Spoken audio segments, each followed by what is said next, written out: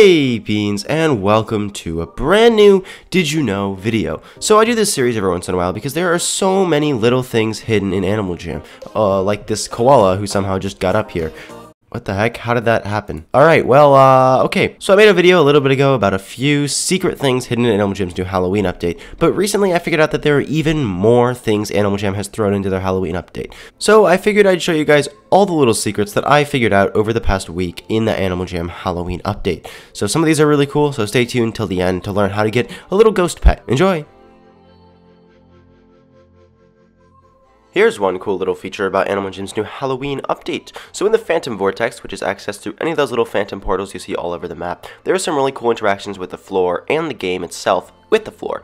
So basically, if you get two people to stand on any section of the floor, it will start lighting up. And as you can see in this video, if you get two people to stand on every single section of the floor, the entire screen just starts exploding with colors and lights and various exciting party things. One thing that's really interesting about this though is that normally every year when you get to level 5 in the Phantoms game, you get a little prize. And it changes every single year and you get a brand new prize and it's very cool and exciting. But you have to reach level 5 first. However, if you have everyone light up every single section of the floor and then reach level 5, you don't get the prize like normal. This is most likely a glitch because it seems ridiculous that you could have people just like mess with someone who's playing the game and not get them the prize. So as you can see here, once you reach level 5, you don't get a prize like normal.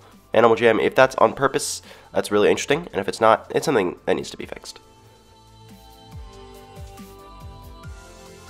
The bottom corner of the Haunted Forest Party has a really cool feature where it gets really foggy, and if you whirl around in it for a little bit, it makes you fade out of the screen and makes you look a little more transparent than usual.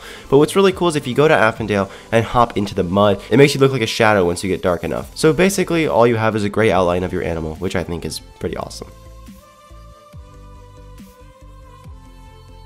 Here is a fun little glitch. If in the best guess party you sit, it will actually just make you sit whichever way you're facing. So even if you try to sit to the right, you'll still sit to the left. Oh, I wasn't even reading the question, awkward. And if you go onto the right X and try to sit to the left, it will still make you sit to the right. The best guess game has a lot of weird little features. I mean, your animals look totally different than they do in the normal game, and there's this weird sitting feature. Also, people get stuck running a lot. So if you're ever looking for a cool glitch to send to me, go check out the best guess game, and I'm sure you could find quite a few in here.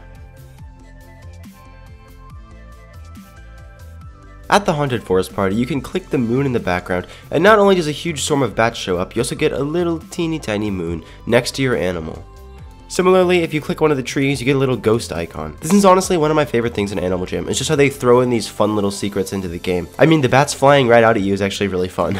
Well, Bean Boys, thank you so much for watching. I hope you learned a little bit about Animal Jam's new Halloween update, and as I say at the end of every one of these videos, make sure you check out everything I mentioned in this video, because some of it is more than worth spending some time to figure out. Just a reminder, I do have an email, julian2moments@gmail.com, for those of you who find little things that you think are worthy of being in these videos. So anyways, Beans, thank you so much for watching, and I will see you in my next video. Bye!